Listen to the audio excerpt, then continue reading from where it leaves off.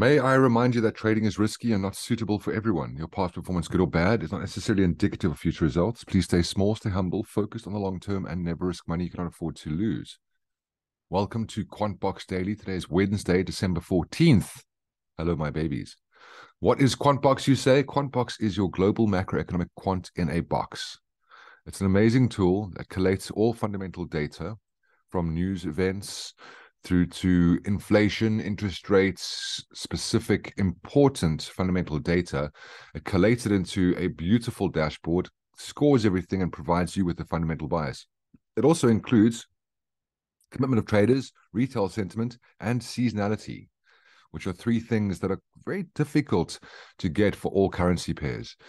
If you'd like to try it out, and I'll show you how it works in this session, a weekly trial is only $7.90. Try it out, see if it works for you. It's added immense value to my trading. I use it every single day. And the tools I like, obviously the economic news, the market heat map is quite nice because you can then see what currency pairs are currently moving. Blue blocks represent the most bullish asset classes, and red blocks represent the most bearish asset classes. And this updates on a regular basis. So what you could do is you could be paying attention to this as you go into a market open and see what currencies are moving the most, and then look to see if there's either opportunities to trade against that direction. Say, for example, prices come up to a profit-taking zone. There might be opportunities to set up a counter trade, or you could look to add positions to those trades. Very nifty little tool. Also, economic news is quite nice. You can see what's currently in store for us today.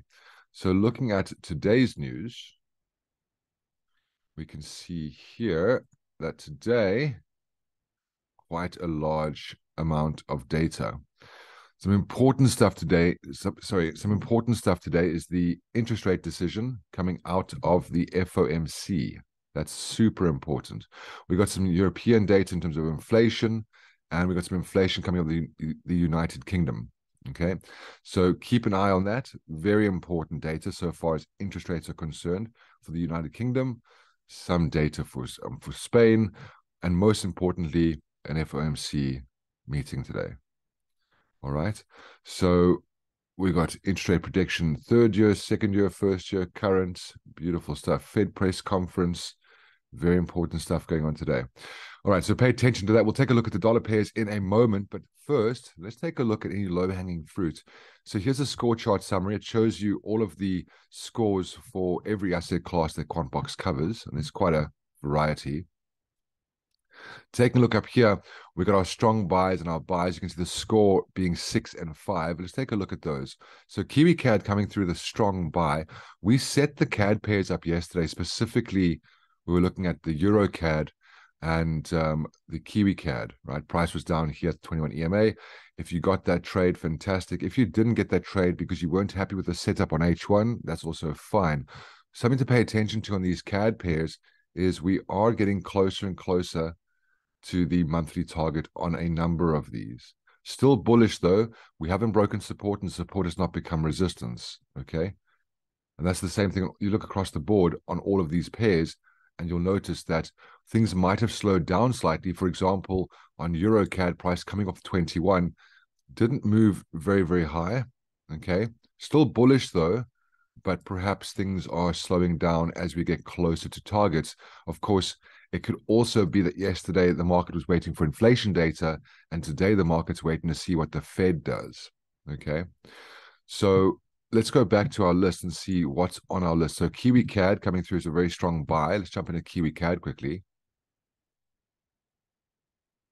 All right, so as you can see here on our daily time frame, currently at a monthly profit-taking zone.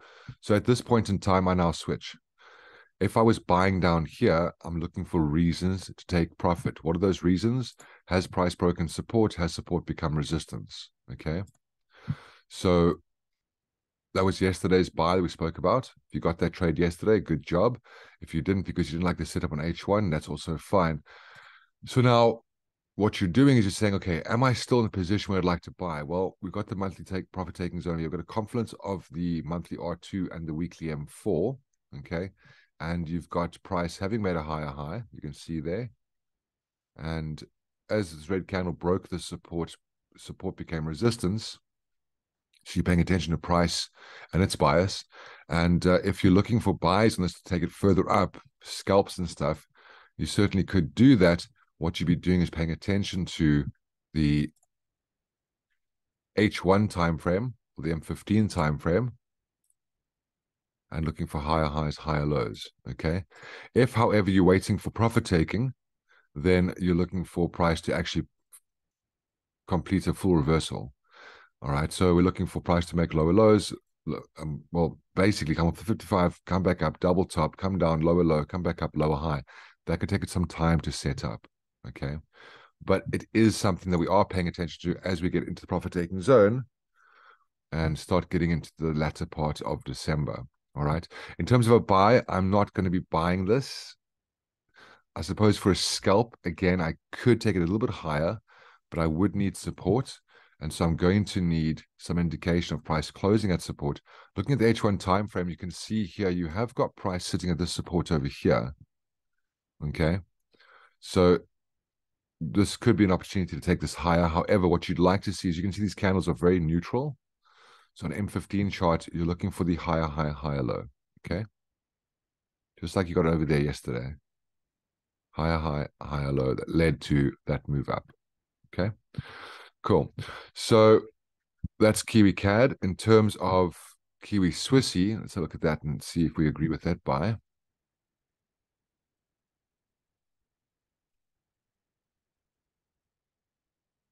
Here we are. So daily time frame. I'm not seeing the daily candle close at support. From H4 perspective, price has come up. Now it's coming down. It's sitting at this support over here. Price has broken through this support. This is looking rather neutral from a technical perspective. Looking at H1, I'm not a massive fan. Let's see if I can find love somewhere else. Swiss franc, Japanese yen. I believe we have that on our default profile. And as far as the buy is concerned,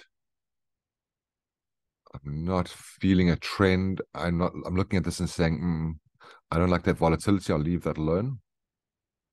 Kiwi yen.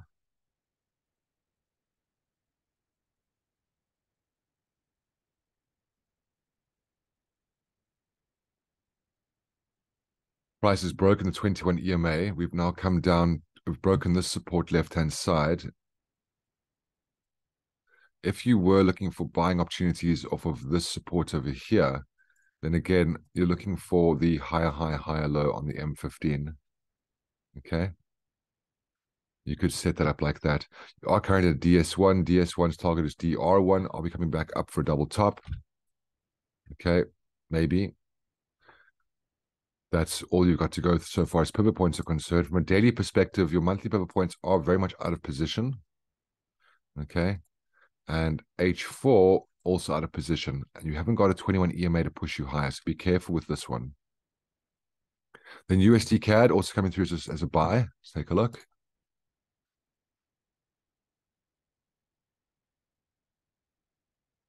Okay, we've broken this support over here. Sitting at that 21 EMA. Okay. My concern is we've come up and closed at this resistance over here. But we've come off this support down here. Feels like we're stuck between two places.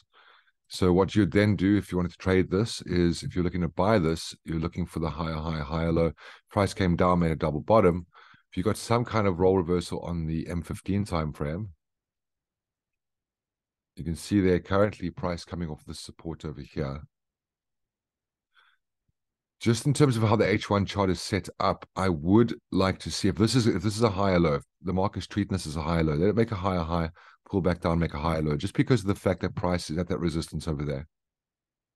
Price, of course, could come back down, find support down here, and then shoot up. That's absolutely possible. I would prefer that move, but then I'd still like to see some kind of roll reversal somewhere on the M15 time frame.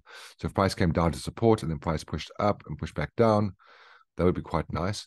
It depends on how things change and sets up going into later sessions. But right now, on the H1 time frame, this tells me that price could come back down,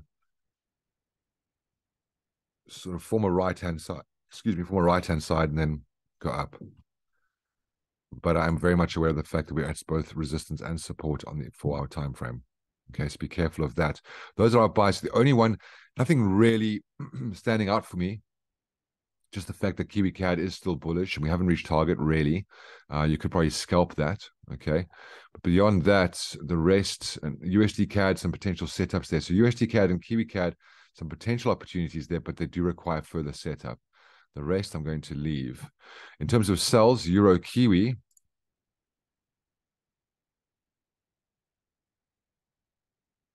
So not feeling this from a selling perspective. I'm not seeing lower lows and lower highs. Price came down. WM2 respected twice. So not going to sell that. Then Aussie Kiwi.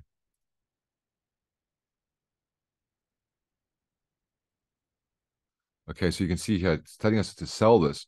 Maybe it's a case of price pulling back to resistance, but price is coming off the profit-taking zone. Okay, so if you are looking for a counter-trend trade on this, then you are looking for price to close at a roll reversal.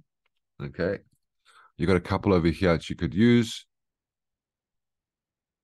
But at this moment in time, price potentially coming up from that support. Now, of course, that could change as we go into the FOMC meeting, but you do need some kind of resistance. At the moment, this is still ranging. So if price closed top of the range, you could sell that. Be aware of the fact that the price is coming off a weekly M2, price is coming off of a monthly S2. I'm not a fan of selling it down here. No, thank you. So I'll leave that one alone. And then pound Kiwi also coming through as a strong sell, or sell, sorry.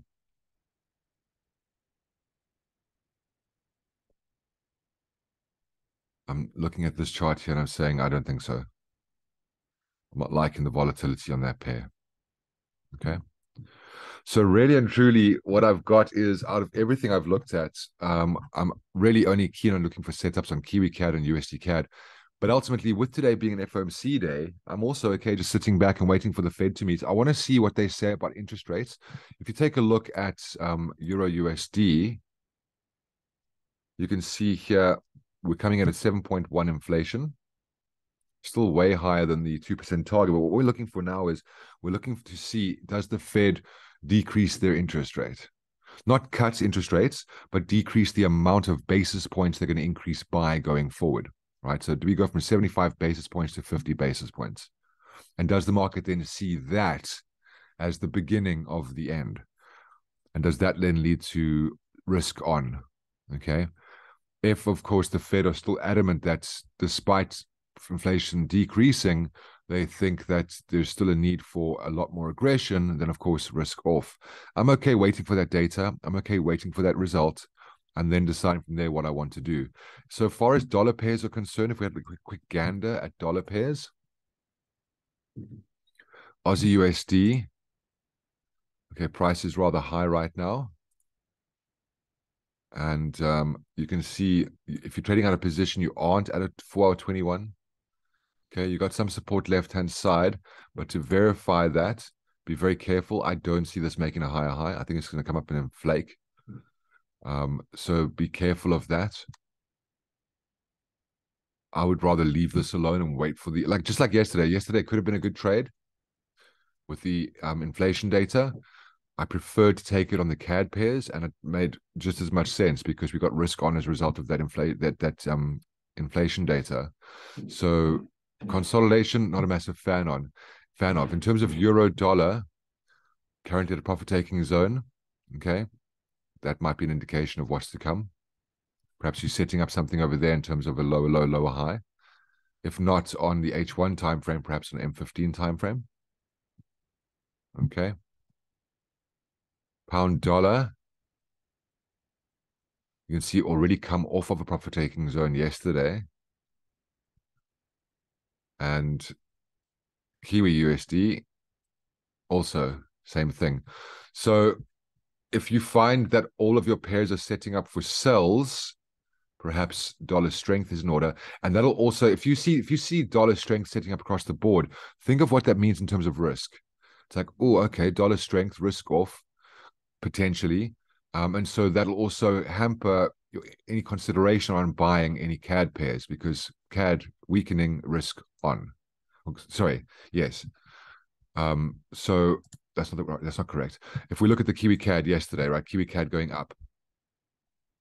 what we're looking for is in a situation, if we say, okay, dollar strength, then USD CAD up as well. So risk off on the CAD pairs up, risk on down, because risk on CAD strong. I would leave the CAD out of the equation. And if you see opportunities to buy the CAD pairs, you can, but so close to profit taking zones, I'd say no. I prefer to wait for the FOMC today and just see what happens, see what the results are, see what the outcome is. Okay. See what they say about the future interest rates. And if you suddenly see dollar strength coming into play, then know that that's risk off. How you match risk off on a Kiwi CAD situation is very difficult because they're both commodity currencies. Okay. Sorry for the confusion just now. I apologize. My brain thinking before my mouth speaking. Ultimately, Fed continue increasing at a very aggressive rate. Risk off, dollar strength, yen strength, Swiss franc strength, commodities weak. If the Fed decides to stop, go from 75 to 50, potentially risk on, dollar weak, yen weak, commodity currencies strong. That's basically the play. Okay. My dyslexia sometimes gets in the way of my thinking. That's the situation, team. Good luck today. Remember, just be patient. There's no rush. If you see opportunities, maybe some scalps, just recognize where you are as you get closer to the decision today. Stay patient, stay disciplined, stay liquid, stay safe, and I'll see you guys tomorrow. All the best.